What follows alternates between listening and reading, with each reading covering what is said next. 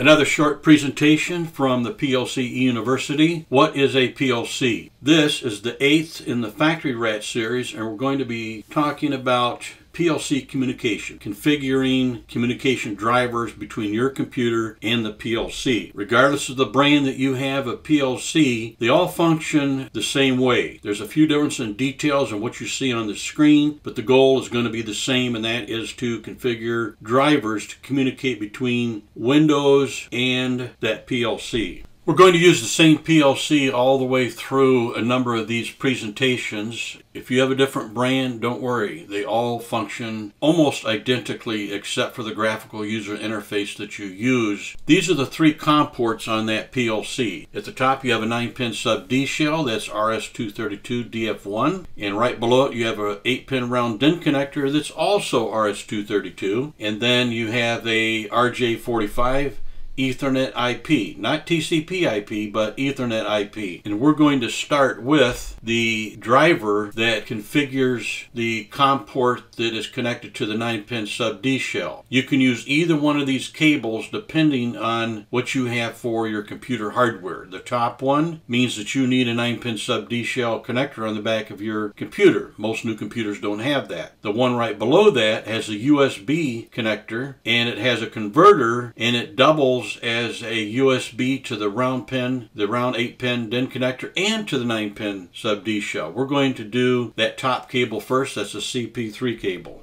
You start by opening RS links. What you don't see immediately is that there is an instance of RS2. I just reduced it in size so you can see that it is separate. And you can open RS2 from this button up here in the upper left hand corner, RS2. And you can have as many open as you want. We only need one, and these RS2 are little apps that can browse a driver to see what that driver sees. I'll put that back. We have no drivers configured. So the first thing we're going to do is go to the double-headed snake, configure drivers, and you see there's no drivers configured, there's none listed, and if you didn't know any better, you would think you can't do anything, but there is a drop-down arrow. Pick RS232 DF1 devices, add new, accept the default name. Now you have to make a decision. This is the only thing that you have to do, and that is you have to know the COM port that your cable is plugged into. To find out what COM port your cable and adapter is plugged into, go to your computer, right click and manage, and open up computer management, go to device manager, and you will see ports, COM and LPT, expand it, and voila, COM3. If I were to unplug the cable right now, that would disappear. So you can close that, go back to this query, COM3, auto configure, and it comes up auto configuration successful. Very briefly, when you do auto configure, it sends out a message over that adapter, that cable hooked up to COM3. If it hears nothing back, it changes parameters, sends it out again, and does that repeatedly every few milliseconds until it gets a response. When it gets a response, it says good. Those parameters are what is configured on the other end at the PLC, and now they match. The driver configuration matches the PLC COM port configuration. Okay, and you're done. Now when you expand, you see you have the driver, and it sees the Micrologix 1400, and that's all there is to it. Now this driver, the RS232 DF1, is the most important driver, because with this one, all that you have to do is an auto configure based on the COM port, and you can make contact with that PLC. You can download to it, you can get online with it, and from there you can set up your Ethernet port as well if you have an Ethernet port on your PLC. Not all PLCs have a 9-pin sub-D shell, and not all PLCs have a round 8-pin DIN connector. We did the 9-pin connector driver, now we're going to do the 8-pin. It's really basically the same driver. So I deleted the driver that we had, and I'm going to go to configure drivers, pick RS232 DF1 devices, add new, keep the default name. And because I know that the adapter, the USB to 9-pin RS232 adapter is on COM3, I'll just select COM3, do an auto configure, and voila, there it is.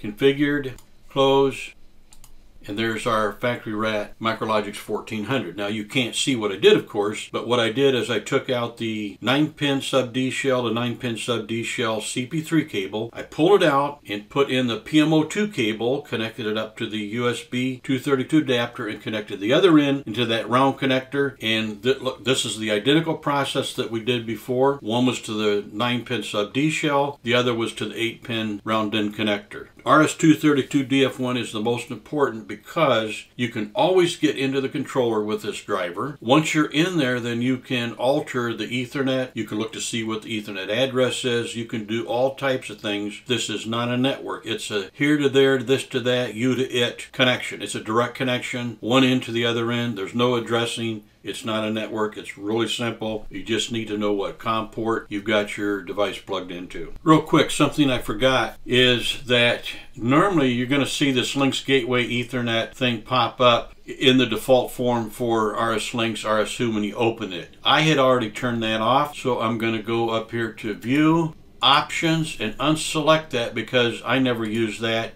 And that is how to configure an RS232 driver with RS Links. We will eventually do the Ethernet drivers, but we will cover a little on Ethernet and how to go online with a controller before we do that.